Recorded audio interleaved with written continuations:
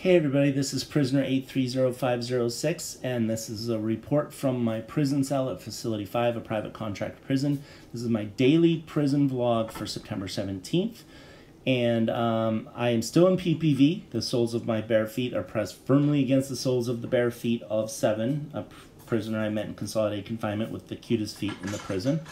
So it's a pleasure.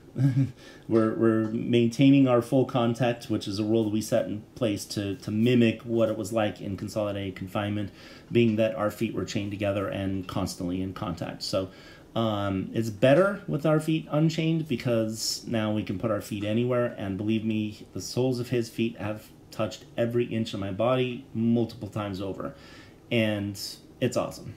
I'm very happy for it. Also, I really appreciate that he brings a ton of money with him when he does this. We get tons of junk food, we get upgraded meals, and tonight we're going to get vodka, which is why I'm doing this vlog before dinner, because when dinner comes and the PLW that brings us dinner is going to bring us vodka, because you can get anything you want in here as long as you have money, right? And he's got money so coming out his ass, basically. So whatever he gets, he wants, basically. Or whatever he wants, he gets. So what you're seeing here, and this is 7 taking the video, and I wasn't sure if I wanted to show this because I haven't really been approved to show the chair in my cell. But what's in a chair? It's a freaking chair, right? There's nothing proprietary about this, right? But you can understand why they use these types of chairs in the prison. As you can see, the shackles are resting flat across the backs of my ankles, which is the most comfortable way to release pressure of these shackles. These shackles are permanent. They're welded on my ankles. They don't come off, and I've been wearing them for over a year. I don't know how long, to be honest. It's been a long time. It's definitely been over a year that these have been locked permanently around my ankles. So this chair is very comfortable for multiple reasons.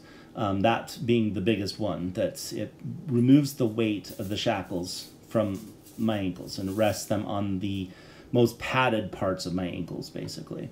My feet are a little cleaner than usual. I did scrub them because my feet are going to be on 7 for as long as he's in here, and I didn't want to leave footprints all over him and stuff. And you can see in this video, actually, luckily he's a VIP prisoner, so he actually gets the black long shirt. Like I'm wearing the beige one, and regular prisoners wear beige, and then the VIP prisoners wear black. So, and you'll probably see it on my bunk. I think it's coming up anyway. So anyway, this is the kneeling chair that we have in our cells. All the cells come with this. Well, I don't know if all the cells do. The luxury cells have them. I don't know what chairs they have in the regular cells. Those are my totes underneath the bunk. They're pretty much empty, except for, you know, a couple uniforms and stuff. And then there's actually one of my long shirts on that's cramped in the corner back there. You can probably see it when he pans around. That's one that I keep forgetting to give the PLWs to launder because it's stuffed in a corner and I always forget it's there. So anyway, we have been working hard on the consolidated confinement stories. And again, those stories are only going to be posted on Patreon because I have to make 50 of them, and I'm just not going to double that to 100. I'm sorry. So when I'm in consolidated confinement, these will be scheduled day to day automatically when I'm in prison, in consolidated confinement, because I can't do the daily vlog from down there. I can't take the camera out of my cell. I can't vlog, you know, when I'm chained to 2 other prisoners by my feet in consolidated confinement. It's just not going to happen. So this was actually 7's idea, and he's really excited about it because he's got a lot of stories to tell and he really wants to get them out. And we're working on it together. So some of the stories that are posted there are his, and I'll mention if it's his, and mine if it's mine. And we have 5 months of stories to tell, basically, between us. So we've been working on that, and I have to make 50 of these frickin' videos. And they haven't added video to him yet, but we're just doing the audio for now. He's not in any of them because I'm not allowed to record his voice or show how adorable his little child feet are. They're so fucking cute. I love him. Anyway, it's stupid, but my feet were chained to his for almost a month in consolidated confinement, and I fell in love with his feet. So anyway, he likes mine too. I don't think he feels as strongly as I do about his, but see, there's my shirt way tucked back in there. That's a long shirt that needs to go out. And there's his shirt on the left, you can see.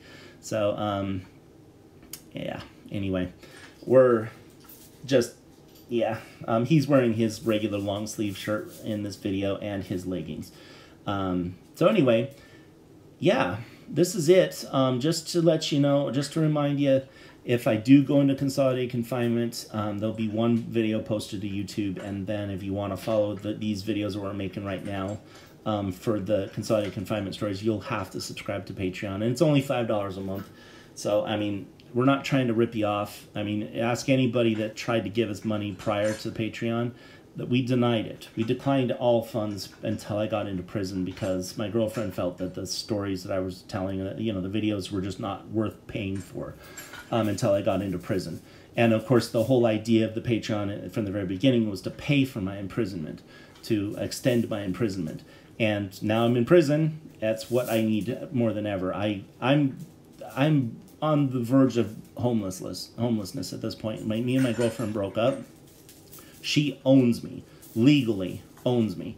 I can't sign my name to anything without her co-signature because of the power of attorney, and she literally owns me, and everything that I owned is hers, basically, because of that power of attorney. And she's not really happy with me right now. She's basically said that when I get out of prison that we're not going to live together, and that's a problem for me because she's taken the house, basically. So that means that when I get out of prison, I could be homeless. I doubt it's going to get to that, but there's a lot of reasons for me to not be out of prison right now, right? I like it here. This is my home right now, and it may be the only home I have if I get out of prison and I have nowhere to go. So I have to do whatever I can to get as much funding as I can to keep me locked up here, and that's my only goal right now. So please help out. If you can spare $5 a month, go over to patreon.com/facility5. If you can spare more, you're going to be one of my favorite people. Okay, so, and you'll get extra stuff over there as well. And that's it. So thanks for watching, and I'll see you in tomorrow's video. Oh, Seven's going to stay another day too, so he'll be in tomorrow's video too, even though you can't see or hear him.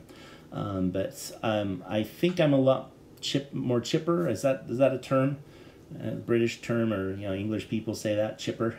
Anyway, I'm more chipper with him around, let's put it that way. I was pretty depressed the other day when he declined my PPV, and now I'm super happy that he's in my cell for multiple reasons. I love his feet, I love his money. Hey, I'm just saying that how it is, dude. You're awesome. When you come in here, I get all kinds of junk food and stuff. He knows what I'm talking about. It's not like I'm trying to use him or anything. Well, I am using him because he's got adorable feet and I want him on me. So anyway, thanks for watching, and I will see you in tomorrow's video.